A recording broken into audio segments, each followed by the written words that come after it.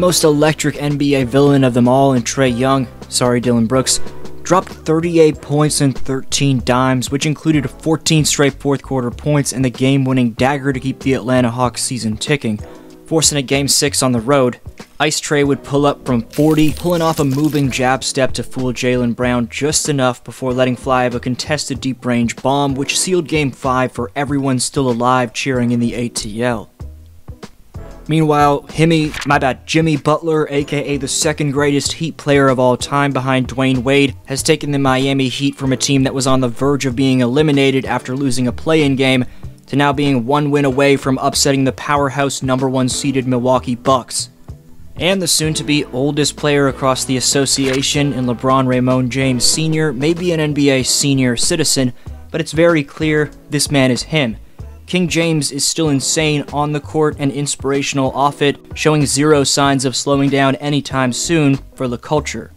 This video breaks down all that and more in a special new series titled Dflow Update. Of course, I'll still have individual team content featured, regularly featuring in-depth game breakdown, but when things get this wild and we need to cover a lot at once, this will be our go-to type of content. Subscribe if you love the game of basketball, whether you have a passion for playing, watching, analyzing, coaching, simply just watching highlights, or all of the above. If that's the case, whether you love me or hate me, you will love this channel. Defense and flow is the key to winning a championship, and on Dflow Hoops, we're well aware of that. Knicks fans already learned what happened when they made a mockery a few years ago of Trae Young, so I'm not sure why Celtic fans also started the F Trae Young chants down the stretch in Game 5. Learning their lesson instantly though, the son of Ray and Trae Young put any questions to sleep revolving around whether or not he's a top point guard in this league. As tough to hold in your hand as a tray of ice, it's becoming obvious to everyone this man Young is not merely cold, but this man's nice. He can pull up off the bounce to shoot it in your grill from wherever, whether he's standing from 50 feet away or he's feeling under the weather, because with the natural sharpshooting skill that Trae possesses, he's equipped to take over the league in Stephen Curry fashion. Good luck to repress him. Best part about Trae is he's aware of his forte. He's not going to stray away from who he's meant to be. A man between the lines with an array of sharpshooting mechanisms so polished you can't let him free. Whether it's the quick twitch release, the speed off the dribble, the stage presence to overcome the most blatant of hate, or how he eludes his matchup with shiftiness, there's no stopping this man if you let him get only the slightest bit of flow and confidence. Whether the Hawks can extend the series even further will be a sight to behold, but really is besides the point. What you will be told is that this man Trae Young carried the Hawks in Game 5 with a generational flurry, all without Atlanta's second best player in DeJounte Murray. All of the ATL is standing up, even if it's just for one or two more nights.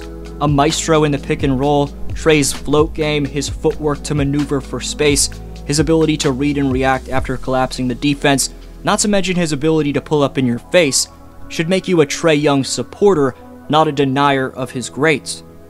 In the end, Trae's destruction in Beantown was evidently shameless. That even came from an all-time hater in Skip Bayless. In the end, Ice Trae turned into Ice Trae.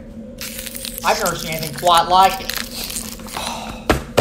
Moving on to Miami, and approaching Game 5 back in Milwaukee. Actually, it's pronounced Milwaukee, which is Algonquin for the good land. I was not aware of that. Jimmy Butler would absolutely torch the #1 seeded Bucks back in South Beach, who may have worked all year for the first seed out east, but the play-in Heat have all the flow and momentum they need to become just the 6th #8 ranked team to win a round 1 series of all time. Think about that. In the year where the NBA puts a 6 patch on their jerseys to honor Dflow being from the 6, I mean the late great Celtics legend Bill Russell, of course, the Heat are on the verge of becoming just the 6th team ever to win a playoff series after finishing as the 8th seed. That alone makes the script for this series hit different. If you needed more juice to the script though, how about the fact that Playoff Jimmy posted a mind-boggling 56-piece to put the powerhouse Bucks on the verge of elimination a couple nights ago? Butler's strength, finesse, ability to use angles, but most significantly intellectual prowess to raise his game to another stratosphere when the moment requires him to, doesn't compare to any other player's mental fortitude. The Butler did it. Jimbo's ability to dice his way into the lane at will with a variety of dribble combos going downhill, paired with his ability to step back, gain pristine levitation on his jump shot, and drain contested jumpers under pressure, There's not a player with a better legacy in Miami Heat history other than Dwayne Wade if you need a refresher. Because while the man we're about to talk about in LeBron is certifiably him, according to Basketball Reference's game score stat, Jimmy's recorded the 6 best playoff games for the Miami Heat in franchise history, including 8 of the top 10 best playoff performances. Meanwhile, outside of Butler and the association in general, LeBron James is one of the only players in the association that can put up a spectacle when it's time to be the opposite of a ghost and show up when it matters the ultimate most. The 4-time champion from Akron, Ohio quite literally embarrassed Dillon Brooks, which says a lot coming from yours truly, considering I'm not in the business of being a trash-talking crook. Because after Brooks said in an interview before the series against the Lakers that all he'd have to do to beat LeBron is force him left, King James displayed that part of his game is pristinely deft by driving down the lane to that left hand and embracing the contact from Dillon Crook Brooks for a lay-in which sealed it in overtime. Bron showed off not only his full force power, but sublime. For some reason, it was still a surprise to Brooks in terms of how Bron can arise when the postseason arrives. Despite torching my hometown team that I'm now forced to call the LeBronto Raptors, and Brooks being a Canadian that witnessed it himself, he didn't stick to the script in knowing how dangerous LeBron can be and how he's equipped. Using an all-time great mix of brute force and skill off the bounce, you'd think how elite of a talent Bron is wouldn't have to be pronounced. But evidently many are unaware of the combination of mental and physical strength LeBron displays with his leadership, poise, adaptability, versatility, proclivity, and patience that he shows up with in the postseason when it takes 4 outings to eliminate him on a gamely basis.